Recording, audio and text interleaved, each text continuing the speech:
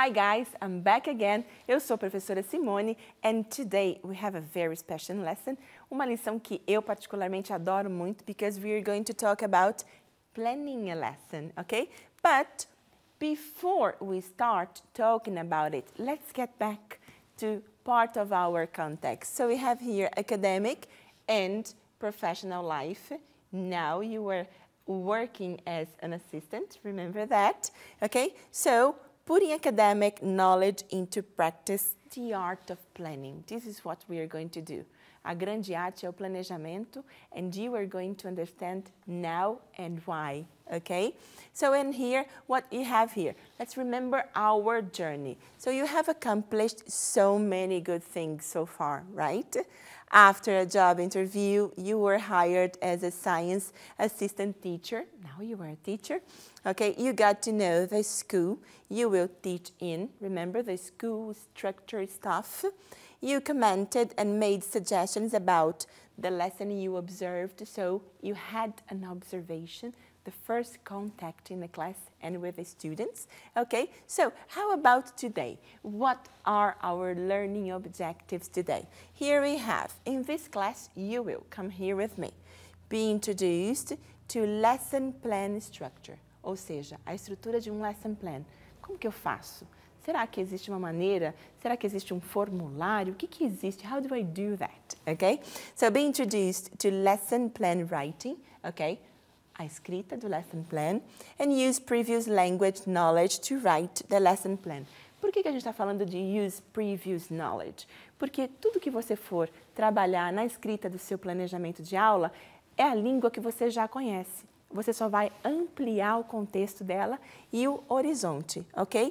And how about our challenge? The challenge for this class. So, you are going to write a lesson plan and share it with your peers. Vamos praticar e vamos escrever o nosso lesson plan, ok? So, and here we have, are you ready to plan?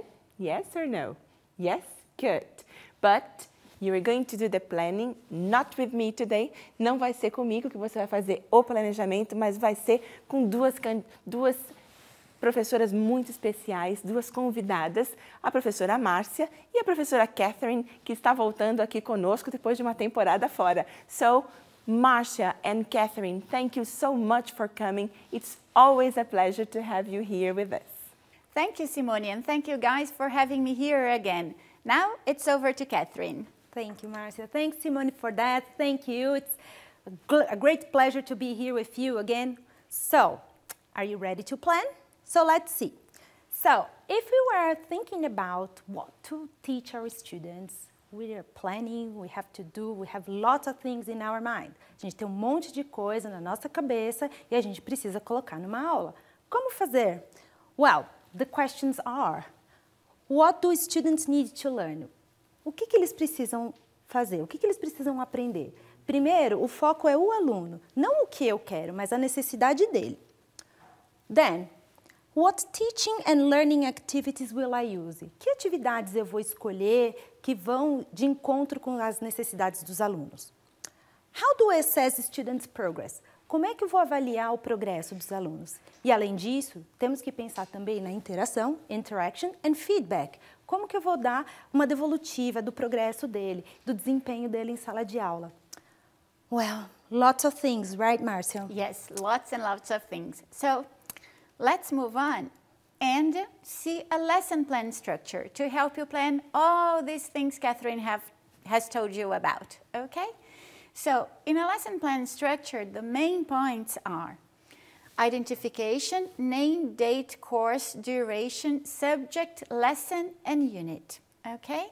Then the lesson aims and the lesson objectives. Katherine, what is the difference between lesson aims and lesson objectives? Well, we can think about aims, something general, bigger. The general objective, it's more or less the same. Objetivo geral. And then objectives, they're minor, they're more specific objectives. So we have something general, like today we have lesson plan, and then we have smaller objectives, steps that we need to follow. Então são objetivos específicos, que são passos para atingir o objetivo maior. Ah, agora eu entendi, Katherine. And then, after that, what do we have? Assumed prior knowledge, what we think our students know. Resources, what we are going to use to teach them. Assessment, how well are they doing or not? What are the difficulties? What they have already grasped? O que eles já entenderam?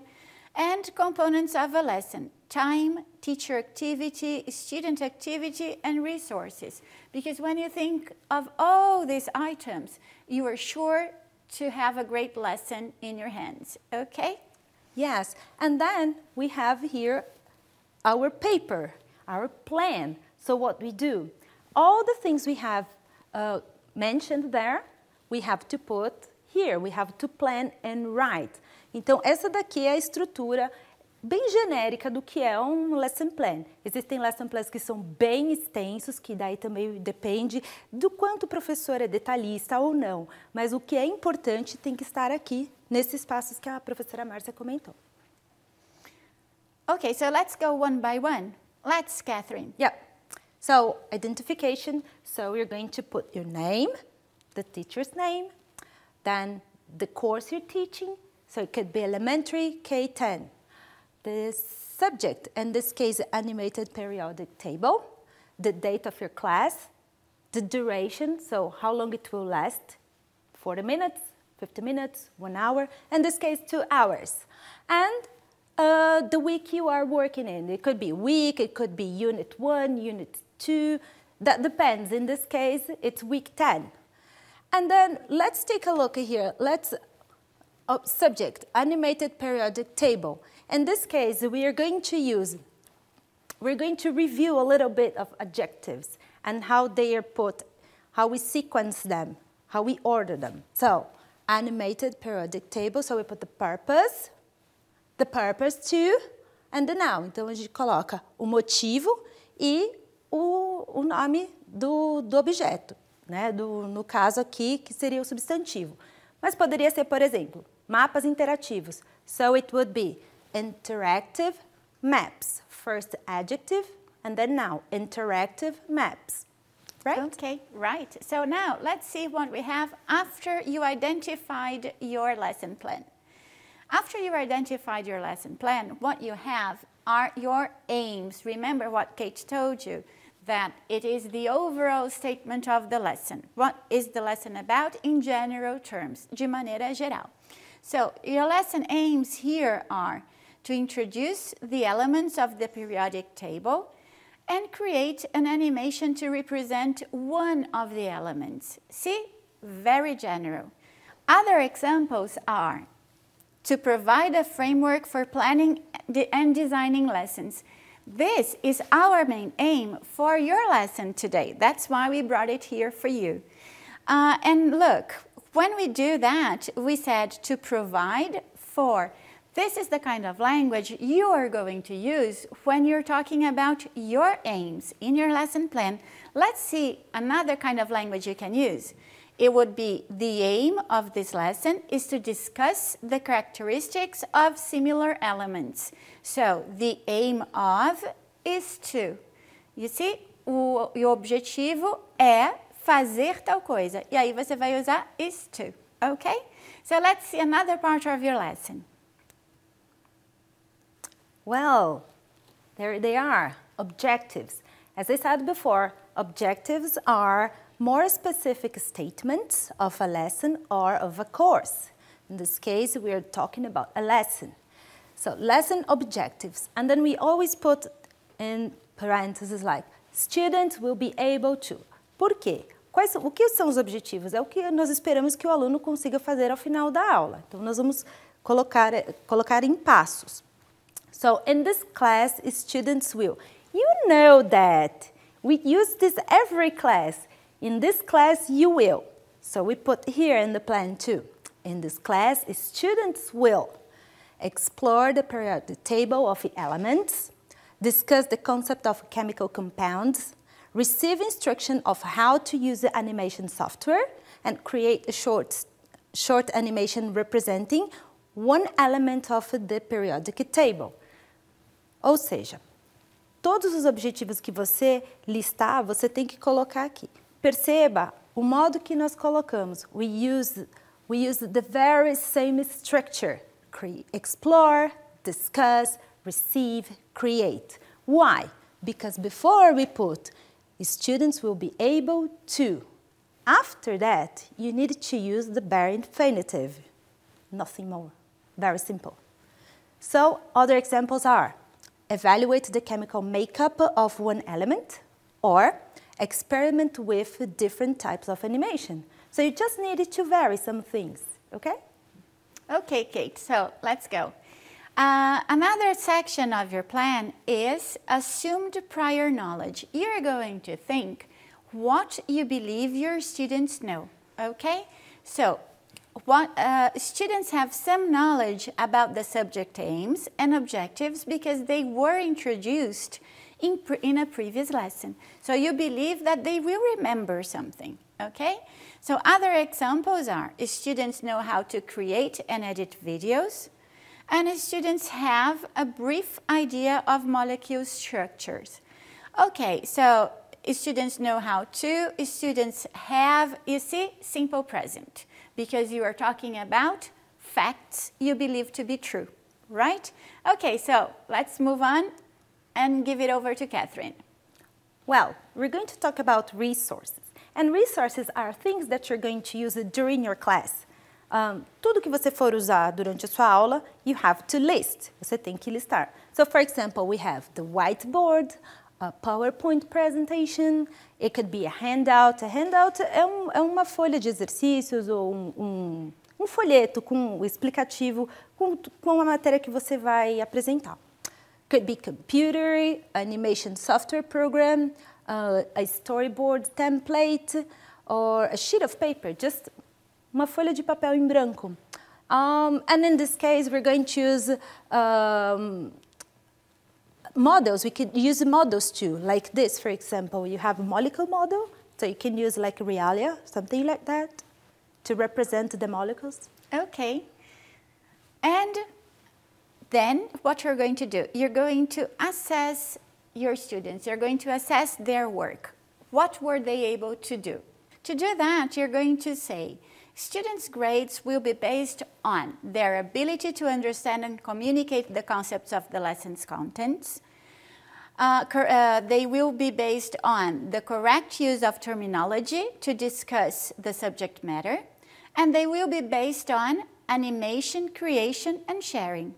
Okay, so what do you have there? They will be based on something. They will be based on, you're going to use a noun, right?